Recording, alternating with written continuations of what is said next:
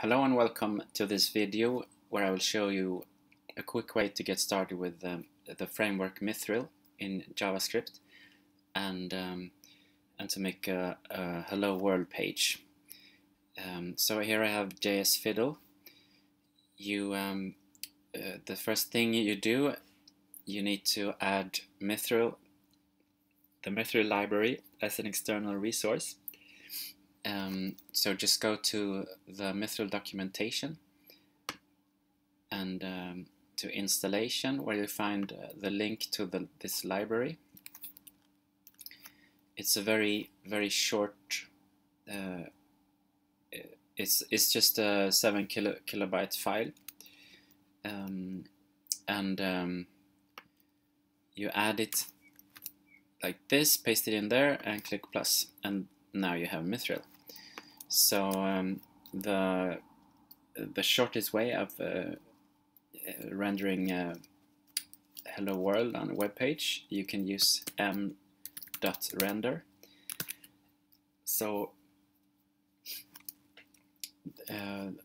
this Mithril method takes two parameters. First, it takes an HTML element. You can use document.body, for example.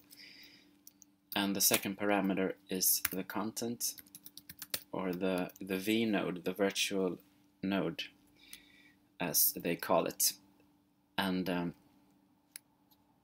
let's see, I was gonna write hello world here. So let's run that, and it returns hello world. This is the HTML view. So another way is to use the m.mount method. This also takes an HTML element like this, and then it takes the component. And let's call the component hello. And I will comment out this. And let's create the component like this. This is a JavaScript object with a view method. That's what a component is. So just write a method in an object like this, and with a return statement, and it will return this m method again. So here you can just let's make an h1 tag and write hello world like that. So this should work also. Let's try it out. And it returns an h1 tag with hello world.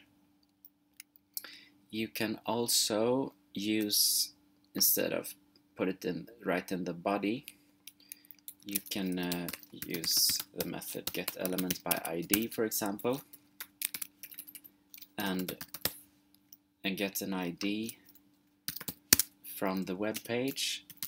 So I have to create that too, like that, and then now it will place the component hello, which consists of this h1 tag, into the div with an ID of content. So that didn't work. Let's see what I did. I forgot parentheses, I think. Yep. So I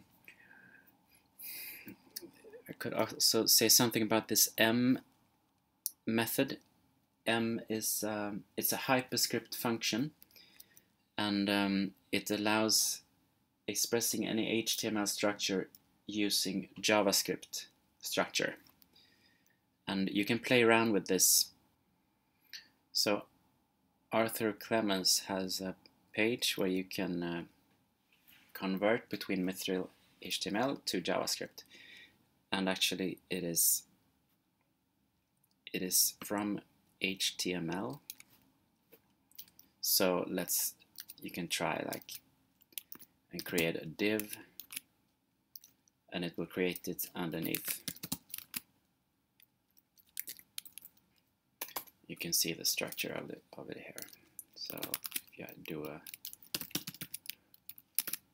like that, this is what will come out. So anyway, thank you for watching, and I will probably make another video about Mithril.